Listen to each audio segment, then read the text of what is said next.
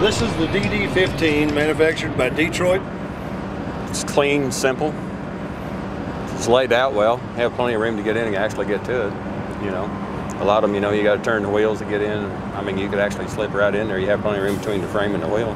It looks as though I could work on this with no problems, my own tools. Quiet, definitely quiet. You're right, you can't hear it. This DD15 is a little quieter and smoother than my Cat. The Cat likes to rattle a little bit. When you touch the throttle on this thing, it will go from 0 pound of torque to 1,850 pounds of torque in 1.5 seconds. Amazing. Throttle response is very good. There doesn't seem to be hardly any hesitation.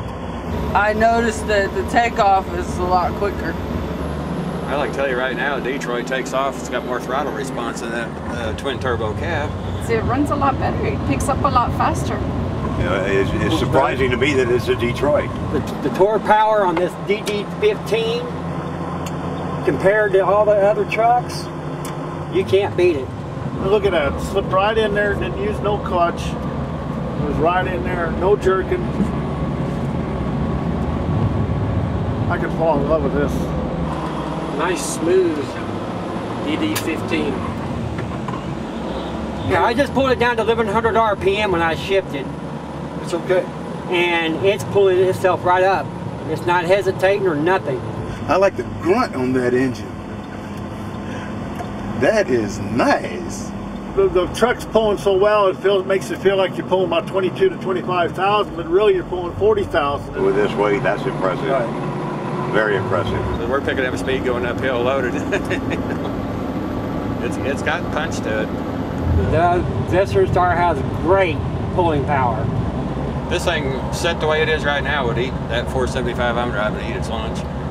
Guarantee you eat its lunch. The engine is smooth, easy backing up, it's not jumping. Once you got it in gear, you got the clutch out, it's almost like being in automatic. I would tell the die-hard cat boys they need to hop in a DD15, take it for a drive. This thing has got plenty of power, plenty of torque. Running up on top of everybody coming up the hill here. Especially in an emergency situation, that torque would come in very handy. It's got great power. It's got great power. I like the DD15. Detroit, that's the only engine I'd run. And why is that?